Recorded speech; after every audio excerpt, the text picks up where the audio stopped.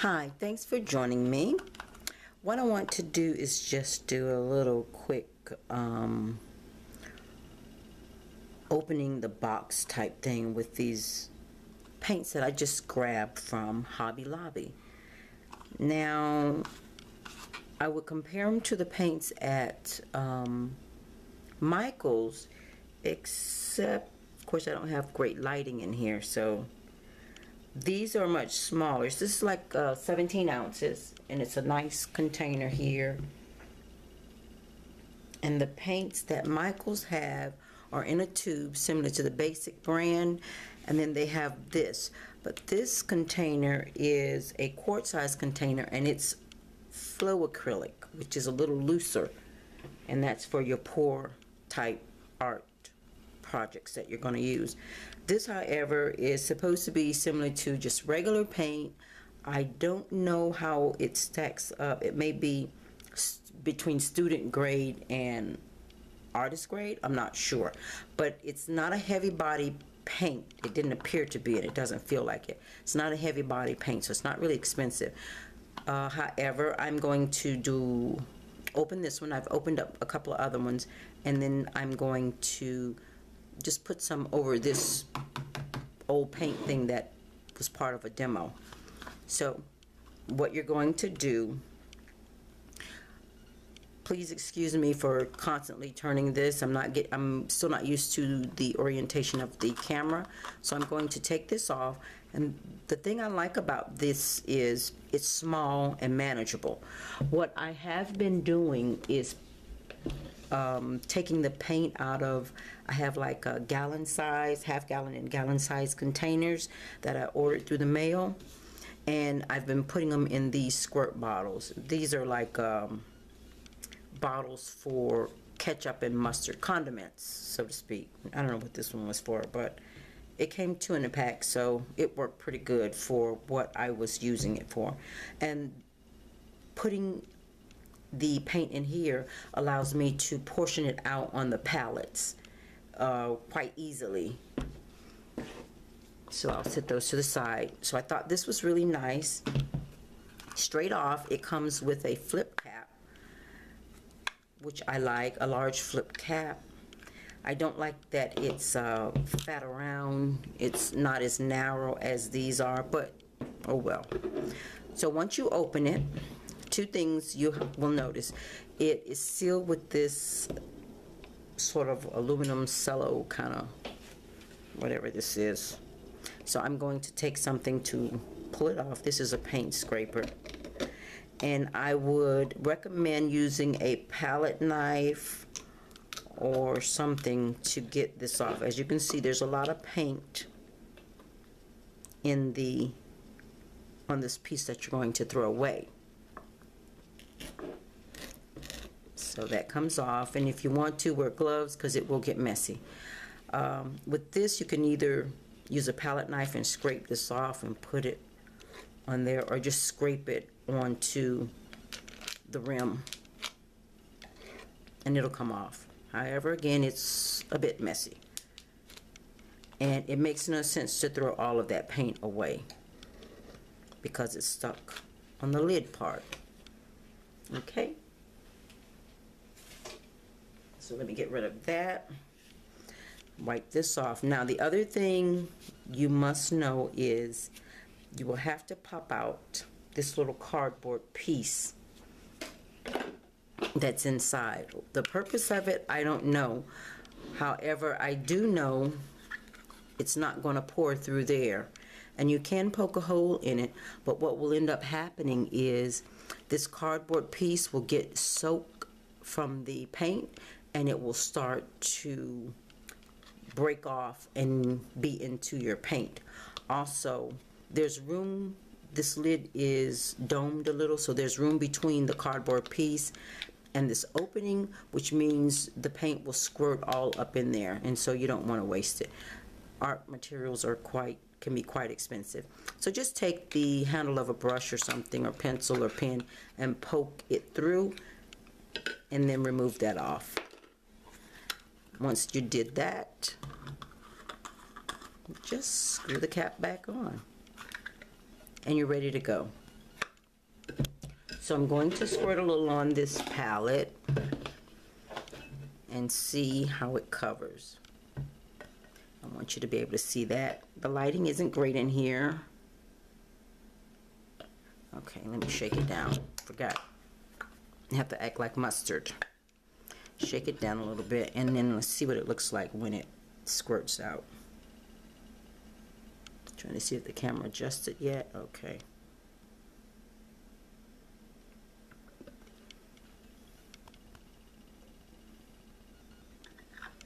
Okay, so it's not runny. It's a little thick, which is good. The consistency of it. I'm gonna put some of this down. I don't know what color this is. Looks like a seafoam green or something, which it really doesn't matter. I just want to see what the consistency of it is and how it covers. So I don't need a lot, but I need enough. Okay, and this brush, it's a small brush. Let's see what the yellow does. Okay, so first off, that's kind of nice. It's not super thick. Again, it's not thick, but it'll do. So I just want to see what type of coverage it's going to do. That's not bad, because the paint isn't that expensive. So it really isn't that bad.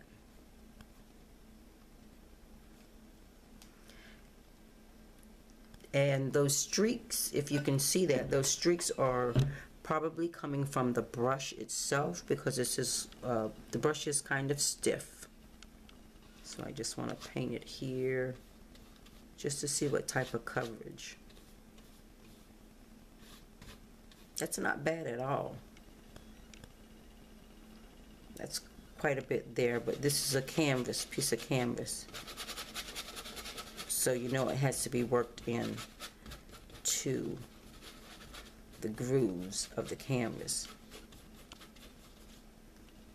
That's not bad. It's still, I can see the hat through there, so that means I'd have to, of course, you know, you'll have to add, when you're trying to cover something like that, you have to add more. But that went on pretty good. Let's try this other color.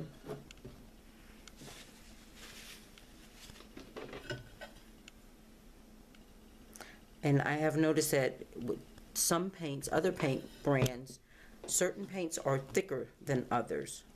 So no problem. I want to make sure I cover. It goes on nice and creamy.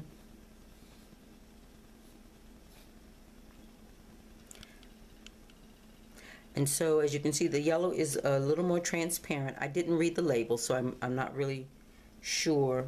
The containers normally tell you if something is a little more transparent or translucent than other paints. But I want to just scrub some in on an area. Like I did the yellow here, I'm just going to put some here. And then scrub it in, because I want to see what it looks like.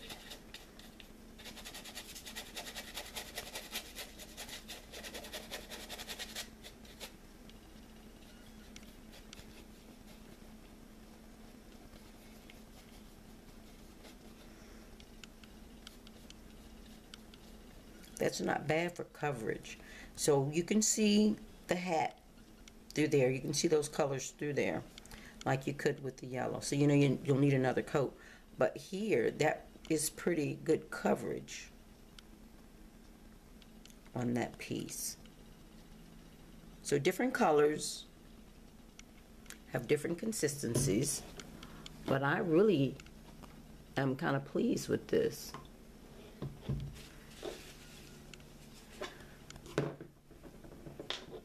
Let me see, this is a yellow ochre. I'm going to put a little on this, on here, to see what it does. And this paint is a bit more expensive than these two paints are.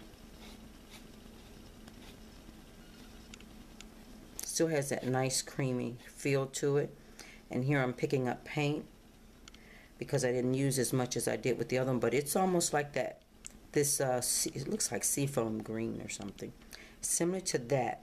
I can see some of the hat through here. But this paint is quite a bit more expensive than that.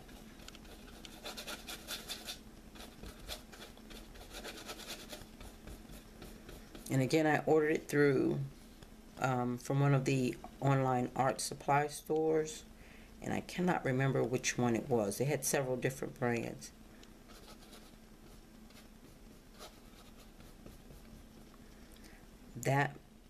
This one stacks up really well to this one. This one feels a little bit wetter than that one. As you can see through there, and it may be because it's that yellow again. It's a yellow ochre. But compared to this color here, that Hobby Lobby brand, it's called Master's Touch. Fine Touch, it says. Easy pour top, it is. And they have several different colors. And depends on where you purchase it from, the location of the Hobby Lobby, what the price will be. Yes, I did find out that the prices are not consistent across the board. So that paint, I think I'm going to like this paint for what I'm using it for. It's going to work really well.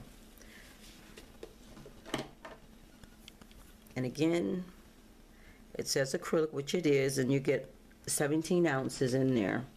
These were the two I tried out. Don't go by those prices that's on there, because these were like discontinued or something. They had already raised the prices when I went in there. I just found a few at this, which is showing $8.99. So I found a few at that price, and they were on sale. So remember, if you can, grab the items when they're on sale, so you're not paying the regular price for them. I really got 2 for 1 with these that were half price. And so as you see, it comes in a black.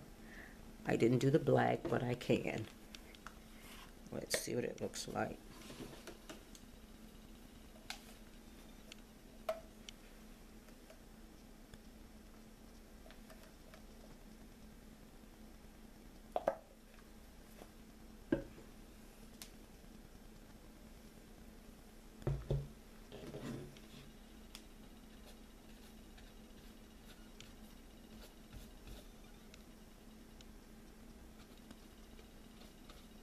And I'm not using a lot of extra paint on here. I'm just, that has some kind of coverage there.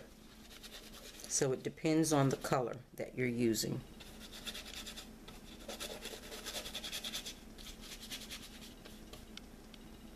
That covered even when it was scrubbed in. So I think those paints will stack up. Give them a try. Make sure you use the coupons if you can find a coupon for them online. Hobby Lobby always has a coupon, but I think right now they are running a sale on these paints. A lot of their Master Touch, as they call them, paints are half price. Either the paints or the paint and the paint kits are half price. So try them.